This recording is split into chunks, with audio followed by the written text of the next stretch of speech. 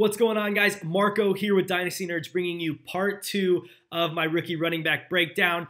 I am going to be talking about running backs 8 to 12 for this rookie class. And before I jump in, I want to remind you, use the link in the description below for 15% off the Nerd Herd, the GM tool, the Discord server, the Dynasty rankings, the extra podcast episode. We have tons and tons of content. You're going to want to use the link in the below, save some cash, and win your Dynasty leagues. All right, so let's jump into it. If you missed part 1, go back and watch it. It came out a couple days ago, but we're going to start with a guy who's in a tier of his own as my running back 8, and that is Devon Achane. And really, man, I had such a hard time ranking him. He's one of those guys where I think I'm lower than a lot of people on him, but I wouldn't be surprised if he ends up dropping in my rankings. When I look at Achane, obviously, he's one of the most versatile players of this position, of this class.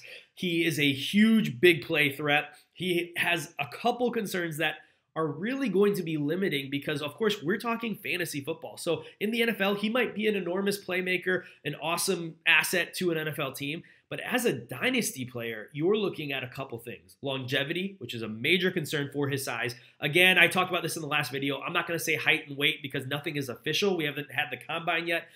I will mention if there's a concern or if their size is a benefit for them as a player, just based on what we see on the field. But realistically, at the NFL, Devon Achane is someone who is probably going to measure very, very small, especially for the running back position. Maybe they move him out as a wide receiver, but even then, he just doesn't have the body mass and size that lends to anyone believing he is going to be a long-term option. Especially for Dynasty. So longevity is a concern for me. His size and strength combination just isn't someone who is going to be a workhorse back. He is likely, if he's going to be remaining as a running back, he's going to be a third down playmaker for this team, which can work. I mean, he could be a guy who comes onto the field on third downs and scores a lot because of his big play ability. He's going to be a PPR value. But when I look at what he's able to do in standard leagues, even in PPR leagues at the overall running back position, I think 8 is kind of the highest I can put him. Maybe he can jump a guy like Tank Bigsby if things don't work out. Like I'm hoping for Tank Bigsby when it comes to just how he measures, how he tests, and his draft capital. But Devon Achane just has so many question marks that even his athleticism and his versatility in college isn't enough to get me over the hump. So we will see what he does. We will see what draft capital he gets. But right now, he is a guy who is a really awesome college player. He could be, unfortunately, put as a third down at best running back or a gadget player in the NFL, which just isn't something I'm willing to invest a ton in or with my dynasty rosters in rookie drafts. You know, I'm okay throwing a middle second round pick at him if you're drafting right now. But if you're waiting, which I do recommend until these guys get drafted, he might be a guy who really starts plummeting in people's rookie rankings. All right, the next guy on my list in the beginning of the next tier of players is a guy who a lot of people probably wanted to see much higher, and I totally get it, but it's Zach Evans. Now, Zach Evans has that size, speed, balance combination. He's a physical player that you really, really like to see. Some things that I need to note for Zach Evans. He's a very north-south runner. He can get caught up at the line of scrimmage.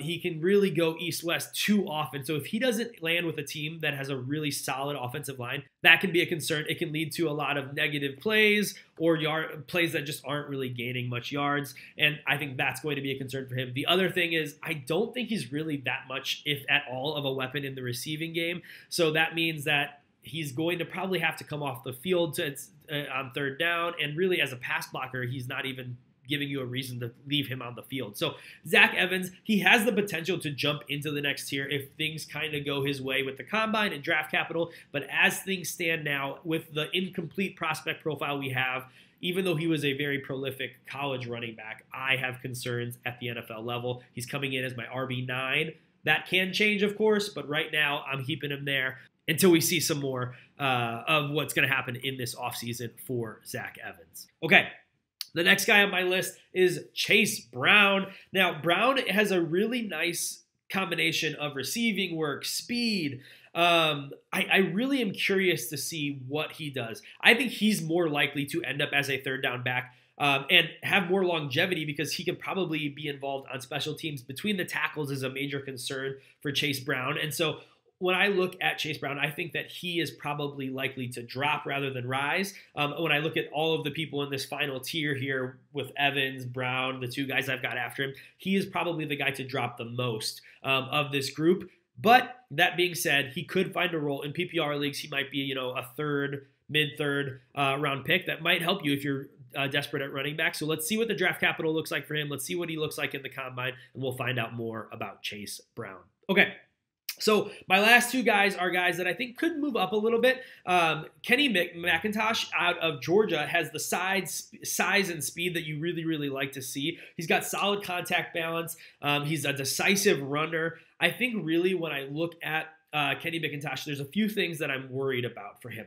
He's an upright runner, which at the NFL level is going to be a hindrance. You got to figure out how to get your pad level lower consistently. And he just hasn't been able to do that. And it's a common concern for these college running backs who are a little bit bigger. A couple of the guys who are above him in my rankings have the same issue, but it's not as much of an issue because they have all of the other intangibles and all of the other skill sets that kind of put them over the edge. Where I think Kenny Mcintosh is going to need to really, really figure out how to adjust his pad height to succeed, because he lacks the vision that some of the guys above him have, and he also doesn't have really those running back instincts and running back IQ that you want to see, because he hasn't really had that role to himself for the longest.